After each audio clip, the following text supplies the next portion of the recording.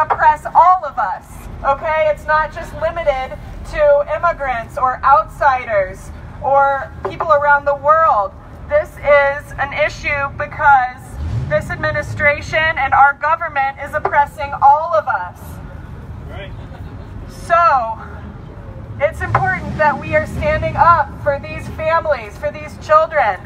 Right now, there are so many children who are being separated and their parents don't know where they are. I have serious doubts as to whether they're even keeping track of the identity of these kids and families.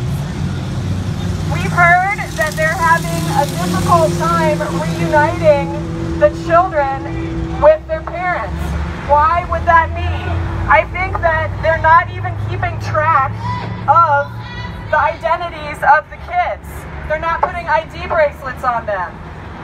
On the radio, I've been hearing them say that we're having a difficult time reuniting some of these children with their parents because they're too young to talk and they're too young to tell us who their parents are.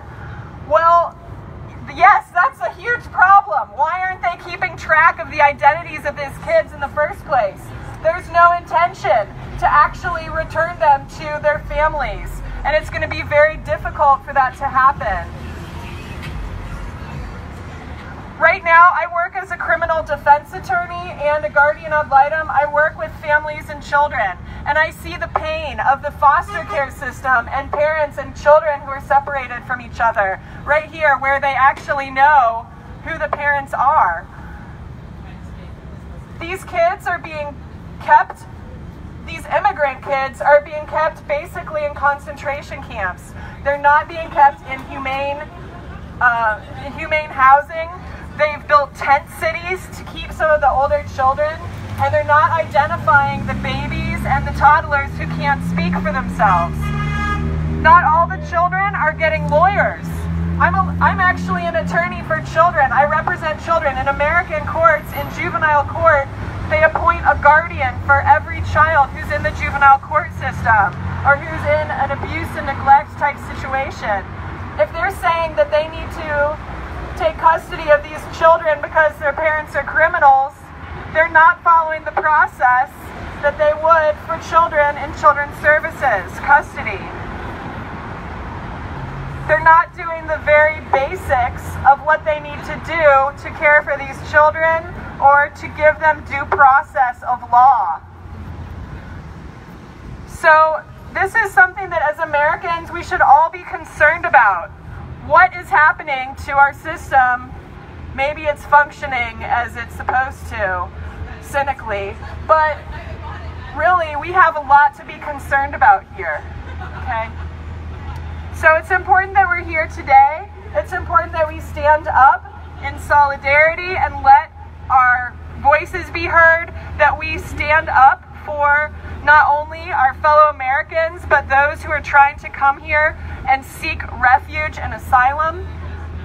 I want to say, as an attorney, I've actually studied immigration law, and there is a process for people to come and seek asylum, and even though many families are following this legal process because they're in fear because of domestic violence or gang violence, and legally, traditionally in American immigration law, there's been a process for people to come and seek asylum, they're still treating these individuals as criminals themselves, acting as if they're not following the legal process that we've set up to this point, and separating them from their families just to inflict emotional pain and suffering, to punish them and deter them from coming.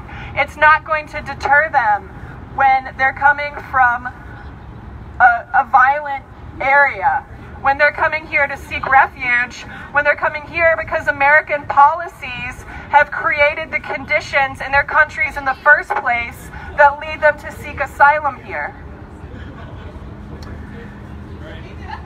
So I have a lot of criticism. I don't know if I have a lot of answers, but we need to find those answers. We need to make sure that our voices are being heard, that we're giving support to the people in our community There are mothers and people here seeking asylum in churches that it's important that we support here locally. And it's important to be active on these issues in social media, on the news, gathering together, talking, and seeing how we can support our neighbors and our would-be neighbors. Okay?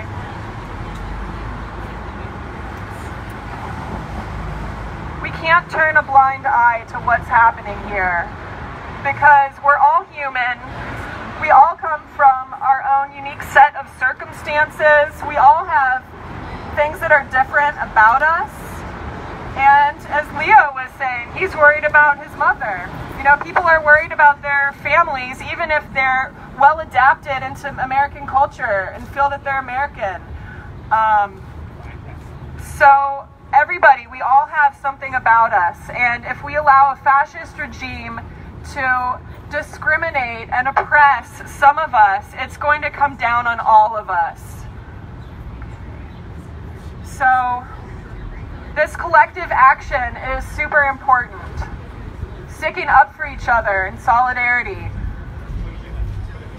And making our demands known to abolish ICE. We want the deconstruction of this harmful institution, this oppressive institution.